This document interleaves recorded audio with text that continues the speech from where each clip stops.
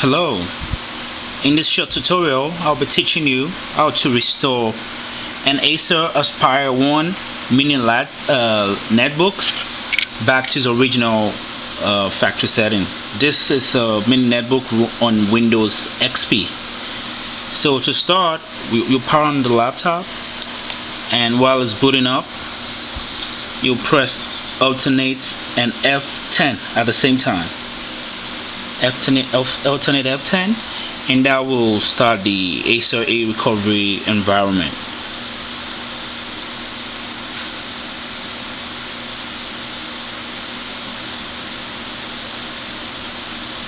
Yeah, so we'll get to this environment that says so this environment, you'll see where it says restore system to factory defaults. You choose that option,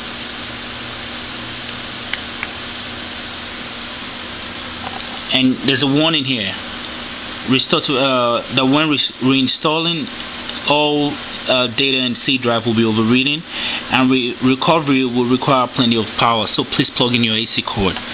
So you click on OK here, you click on OK.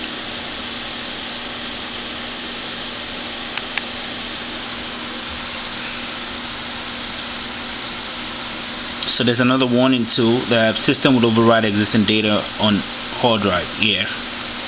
So we click on OK.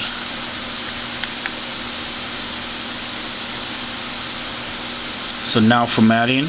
So this will take some. From here, your netbook will be restored back to its original factory settings.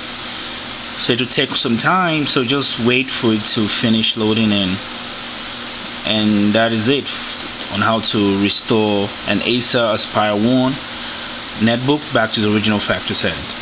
Thank you for viewing this short tutorial. Bye.